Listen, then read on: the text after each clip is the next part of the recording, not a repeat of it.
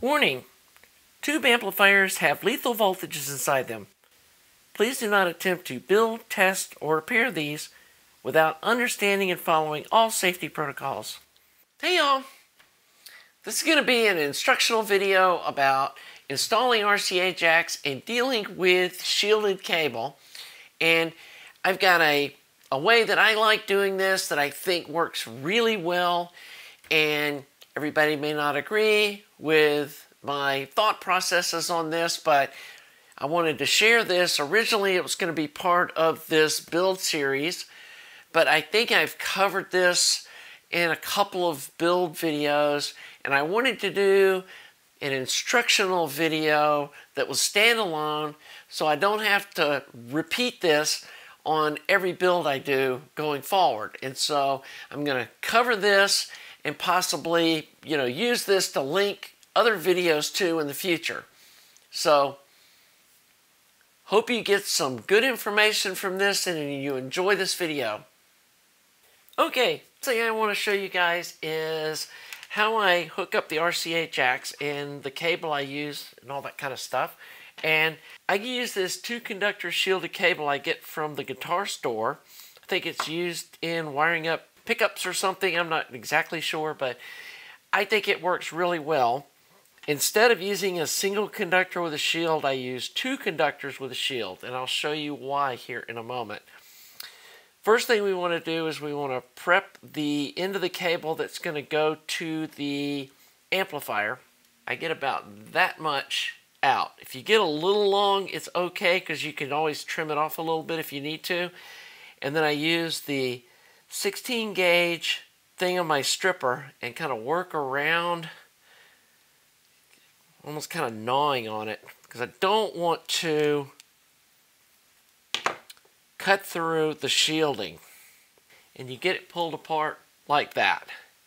And at this point, it looks pretty messy. So what we want to do is kind of pull this stuff around and find the white wire, because that's going to be our ground. And we're going to be combining this shield with that white wire. So pull these little strands around to the side of the pair that is the white ground wire, and then twist them up. So we end up with something that looks like this. Got white, red, and the shield. What we're going to do is we're going to strip these back now, and these two are going to get connected together on the amplifier end. So I'm going to strip these two back, and you don't need to strip it back a lot.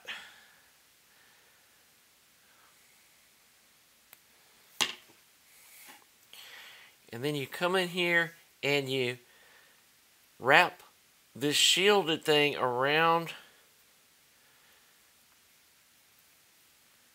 the white negative until you get something that looks like this. And make sure you look real careful and make sure that none of these little whiskers are loose where they could get into the positive, because all it takes is one of those little whiskers and you're going to have a short and no signal going into your amp. So once we get it looking like that, we come in and solder that together.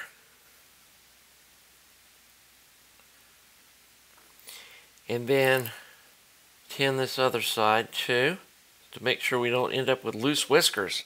Now we have the end that's going to be in the amplifier all prepped like that. So the next thing we want to do is cut this thing to length. So here's our socket, and we're going to be going from here across over to the RCA jack over here, We don't want it too loose, but we don't want it too tight, kind of like Goldilocks, right? So about right there looks good. Cut that off. So now we do the same thing on this other end. We strip off the insulation. On this end, we are going to cut off all of this shielding.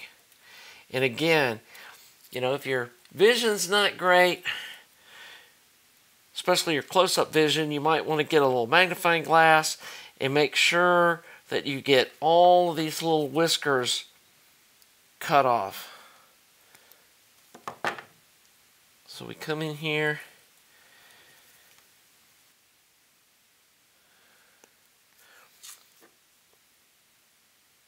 And what we're doing here is the shield is only connected at one end, which is at the solid ground on the amplifier end.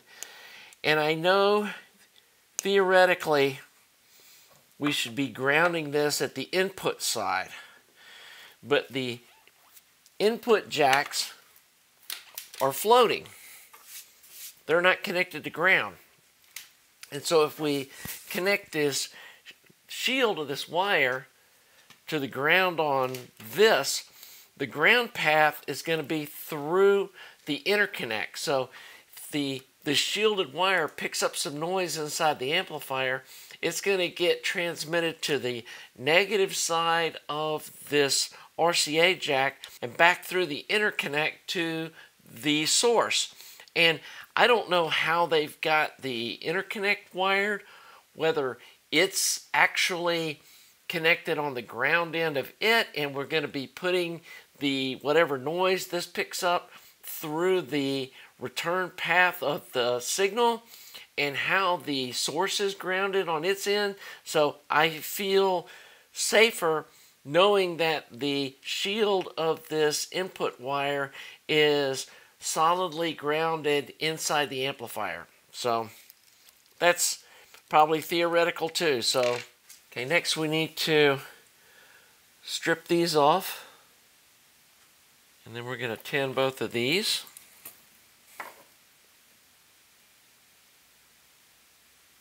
And we're doing this mainly so we don't have to worry about little stray strands of these wires going where we don't want them. And I don't know if you noticed, when I heated this up, this insulation shrunk back a little bit. So we're going to trim off just a little bit of this. We don't need quite that much. But it's okay to have this one a little longer. Well, sometimes you're going to want to solder these like this, so the wire comes out at 90 degrees to the jack. But in this case, we want it more like this. And so we're going to bend the ends of these over at 90 degrees so they look like that.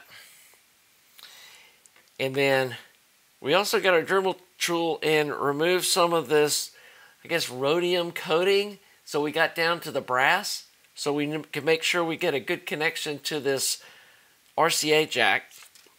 And they're going to fit in there just across there like that. So first I come in here with a nice clean tip and solder this center part. And that gives us a little bit of stability in this whole little assembly. Just like that. And check for that side. You can see we got a nice solder joint there. So the next thing we want to do is we want to fill up this little groove right here with solder, and then put this wire in there. And then we have a little cup of water here to dip it in after we've heated it up to cool it off, so we don't have to worry about it melting the plastic insulator. So let's see if we can do this and keep this on camera so you can see this process.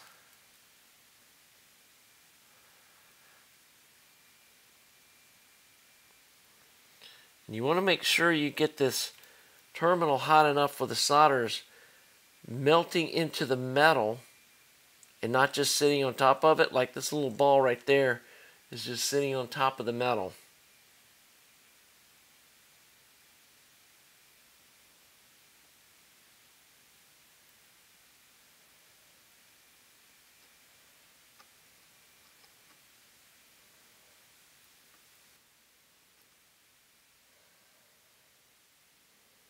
There we go. And so the last little piece is we want to hold that wire like that and come in here and heat this up and solder that wire onto the body of the RCA jack, and then dip it in the water. And then when we're done, it looks like that. And again, on this end, the shield is not connected to anything, it's floating. So now we're ready to solder this thing into the amplifier. We've already done this side, so now we're going to do this side over here. Now, what I like doing is on these big terminals like we're using, go ahead and heat them up and kind of solder and drag the solder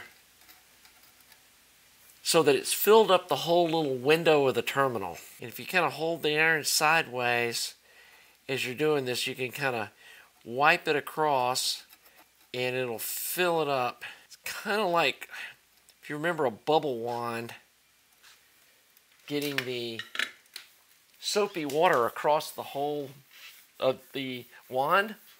You're basically kind of doing the same thing here. And then I let that cool off just a little bit so that when we try to heat it back up, it doesn't, the solder doesn't all just flow off of that hole with gravity working against us.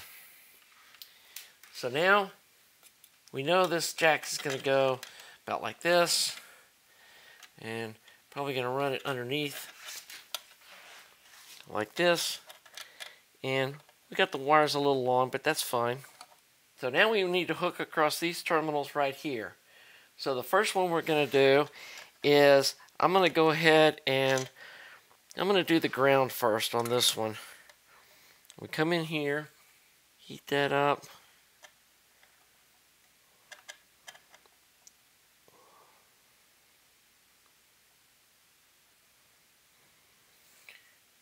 Just like that.